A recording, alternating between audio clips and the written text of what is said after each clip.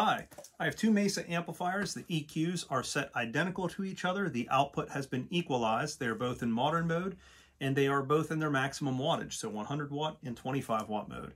A lot of folks ask questions. Does this sound like this? I think you could make a video that's a couple hours long just going through and tweaking the knobs for each setting. So what I did was I used one setting. I put this pedal in front of it. The drive is off on this. The level is at 1:32 o'clock, and the tone is at 10 o'clock. And I play three different guitars. Two of them are in E flat, and one of them is in drop C. And I kind of just riff a little bit. For a little bit, I use a delay, but for the most part, it's this, then not this, and then back to this, and then not this, and you get the idea. So you can hear back and forth with each guitar, the boost, and then not boosted. Let me know what your thoughts are.